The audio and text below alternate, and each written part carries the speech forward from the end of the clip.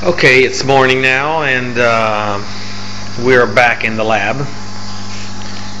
So our casting is cool now. We can take it off with our hands.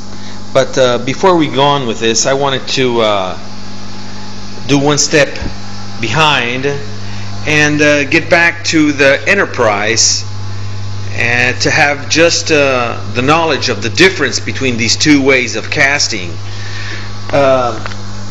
As you've seen, this ring here versus a free expansion system, and how stressful it was for the metal to be melted and pushed, compressed inside the mold. A very stressful way. We've been very accurate into pouring our investment. Besides doing a vacuum system with the whip mix, we went one step further, and we even put our ring inside of a pressure pot. While instead, when we're doing framework, what I'll rather do is use this system, which works by induction. We have an induction wire up inside this case, and it's very static what happens, because the metal will be inside this crucible, which is part of our ring. It doesn't move, it just gets melted by the induction. That means there's a friction, an atomic friction of the materia of the metal, and it's compressed from the crucible inside the ring, and the ring is lifted inside the induction by this platform, and it stays in this position until casting has taken place. Once casting has taken place and metal has cooled, the machine automatically relieves the lift and brings out the ring.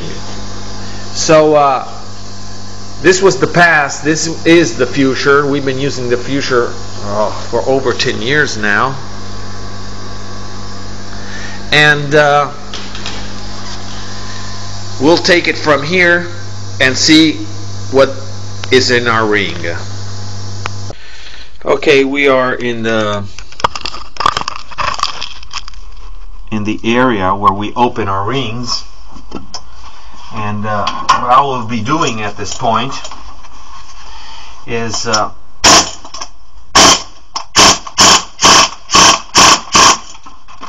on the back of the casting,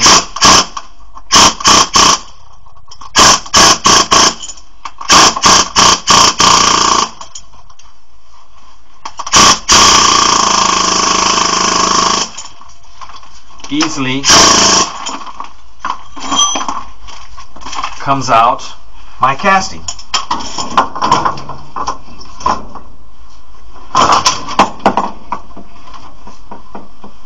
We can see that. Here it is. Now all I will need to do is clean off the excess of my investment, sandblast it, check for bubbles, which I guess there won't be since I use my pressure pot. You can see here the sections of our spruing channels, the 2.5 and the 3. It looks like a very good casting. And we'll seat it and get it ready for delivery. Okay, let me go over this one more time. So once that my casting has been disinvested, that means out of the ring, before sandblasting, what I will do is I'll clean off excess of investment, just like this. Very well. I can already see that no trouble with bubbles on my first core.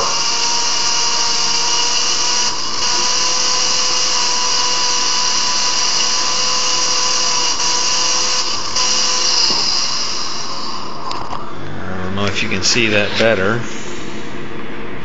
After taking off excess of investment, we can proceed with the cut.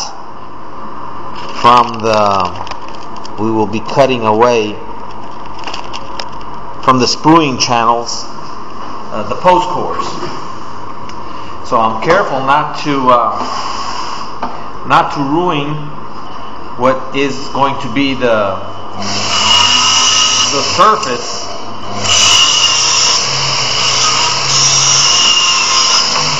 There goes one.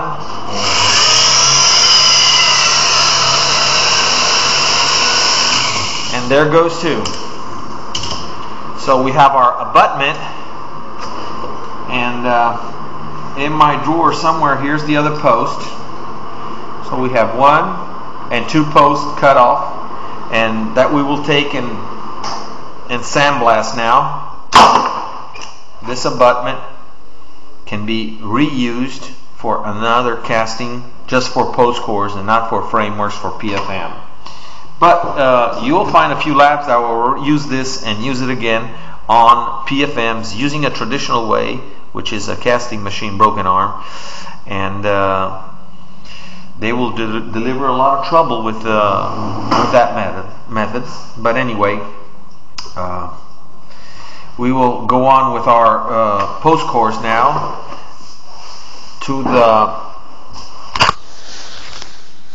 we will go to the sandblaster and clean them and finish cleaning them from the investment. Okay, here we are on the sandblaster, and I have already put one of my sprues on a hemostat. I will be turning on, we'll be hearing a little bit of noise because we'll be turning on the dust collector.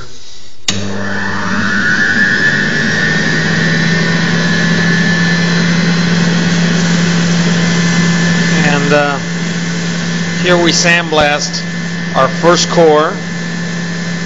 We are cleaning off all excess of investment.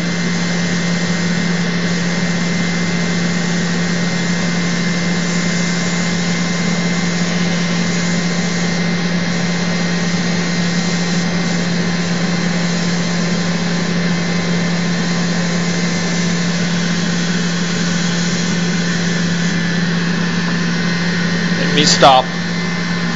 After the cut of my post cores off my abutment, now we can check on how it seats. At least the one that seats on the model. Let me see if I can put my camera in the right way. All right. We will see how it seats, and this is the moment of the truth. That's how I call it. There we go. That was nice to have it right off the bat. And I will be using now a heatless stone, which is this here, and I will be cleaning off excess of my spruing channel off, and then I will get back to it with another type of stone, and we will see how the surface, the outside surface of this core, will be presented on the final work. By the way, this is the other post. This doesn't need to be seated anything. This will be delivered just as it is to the dentist, to the clinical, to be tested in the mouth. If there's any imperfection, he will be seating this in the mouth. We treat post cores that have to be seated on models.